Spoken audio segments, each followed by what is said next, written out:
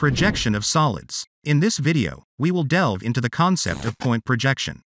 To grasp this concept thoroughly, it's essential to familiarize ourselves with the quadrant system.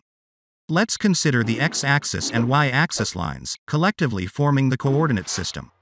The x-axis denotes the horizontal axis, while the y-axis represents the vertical axis, with their intersection defining the origin. In this two-dimensional view, the y-axis above the origin is deemed positive, while below the origin is considered negative. Similarly, the left side of the x-axis relative to the origin is negative, and the right side is positive. This coordinate system gives rise to the quadrant system, dividing the coordinate plane into four areas. The first quadrant encompasses the space between the positive sides of the x and y axes. For instance, if a point lies 2 centimeters away from the y-axis and 4 centimeters away from the x-axis in this quadrant, its location is expressed as positive 2 centimeters, positive 4 centimeters. Moving on, the second quadrant occupies the region between the negative x-axis and the positive y-axis. The third quadrant encompasses the area between the negative x-axis and negative y-axis,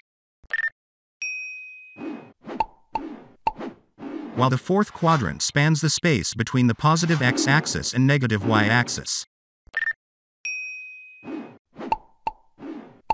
Understanding these quadrants is fundamental in pinpointing the location of points within the coordinate system. This pertains to the quadrant system when viewed in a two-dimensional setting. Now, let's extend this concept to a three-dimensional perspective.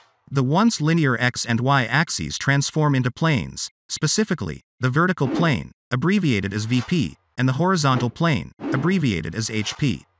The entire space between these two planes collectively constitutes the first quadrant, with subsequent spaces forming the second, third, and fourth quadrants. Consider a point located in the first quadrant. In such a scenario, the point is described as being above HP and in front of the VP. If the same point rests on the HP plane, it is designated as on HP and in front of the VP. Similarly, if the point rests on VP, it is termed as on or in VP and above HP. For a point in the fourth quadrant, it is positioned in front of VP and below HP, given its location in front of the vertical plane and below the horizontal plane. In the second quadrant, a point is represented as being above HP and behind VP, as it is situated behind the vertical plane. In the third quadrant, the point is described as behind VP and below HP, being positioned behind the vertical plane and below the horizontal plane. It's important to note that questions may not explicitly state the quadrant in which the point lies. Instead, they might specify the point's position as above or below HP and in front of or behind VP. In such cases, you must deduce the quadrant based on these indications. Additionally, questions may provide the distance of the point from the planes. For instance, if a point is stated to be 10 centimeters above HP and 5 centimeters in front of VP, it is located in the first quadrant. Conversely, if a point is 10 centimeters behind VP and 5 centimeters above HP, it resides in the second quadrant. This clarification should help address any uncertainties regarding the point's location. Next, we will explore the process of illustrating the front view and top view of a point in a 2D plane when positioned in different quadrants. Begin by drawing a horizontal line representing the XY axis. This line corresponds to the three-dimensional view. The vertical plane in the 3D view is depicted by the region above the XY line, while the horizontal plane is represented by the area below the XY line. This representation stems from the fact that, to portray views of an object situated in a quadrant, the horizontal plane undergoes a 90-degree clockwise rotation. Consequently, after the rotation, the horizontal plane takes on a new orientation. In this context, the vertical plane is the region above the XY line, and the horizontal plane is the area below the XY line. Consider a scenario where a point lies in the first quadrant at a certain distance from the XY plane. In this case, the point is said to be in front of VP and above HP. When we view the point from the front view, the point will be positioned above the XY line at a distance of y. Conversely, in the top view, the point will appear on the horizontal plane, at a distance of x from the XY line. Thus, the representation on the 2D plane for the first quadrant follows this configuration. Moving on to the second quadrant. where the point is positioned x distance away from the vertical plane and y distance from the horizontal plane. In this case, the point is said to be behind the VP and above the HP. In this scenario, the front view is projected onto the vertical plane, and the top view is projected onto the horizontal plane in the 3D view.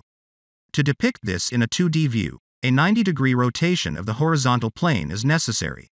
Upon doing so, both the vertical and horizontal planes overlap in the second quadrant.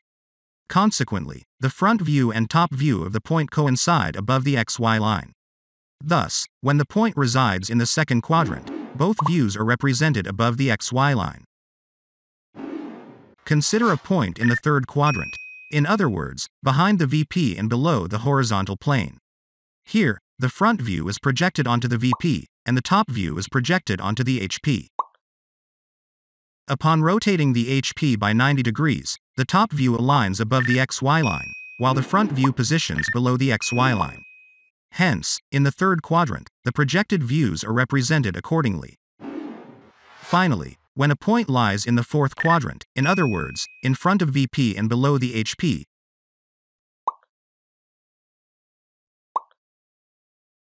it is observed that the VP and HP overlap with each other.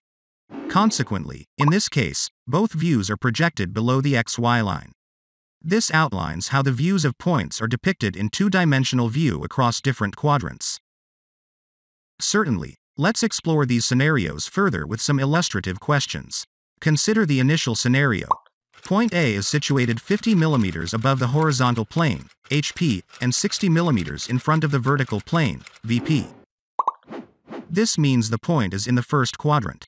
To illustrate this, if we position the point above the HP and in front of the VP, the top view of the point will be below the XY line, while the front view will be above the XY line. Both views align vertically, with the top view 60 mm below the XY line and the front view 50 mm above the XY line. Now, let's examine another case. Suppose point A is 50 mm above the HP and 60 mm behind the VP. This means the point is in the second quadrant. In this configuration, placing the point above the HP and behind the VP results in both the top and front views being positioned above the XY line. Both views align vertically, and the front view of the point is 50 mm above the XY line, while the top view is 60 mm above the XY line. Moving on, point A is now 50 mm below the HP and 60 mm behind the VP. This means the point is in the third quadrant. If we position the point below the HP and behind the VP, the top view will be above the XY line, and the front view will be below the XY line. The vertical alignment is evident, with the top view 60 mm above the XY line and the front view 50 mm below the XY line. In a similar vein, consider another example. Suppose point A is now 50 mm below the HP and 60 mm in front of the VP. This means the point is in the fourth quadrant. Placing the point below the HP and in front of the VP results in the top view being below the XY line and the front view being positioned below the XY line as well. Both views align vertically, with the front view of the point 50 mm below the XY line and the top view 60 mm below the XY line. I hope this video made understanding point projection in various quadrants and 2D planes clearer for you. If you found it helpful, smash that like button, and consider subscribing. For a deep dive into engineering drawing, check out my complete course at adtwstudy.com. You can find the link in the video description. Keep learning.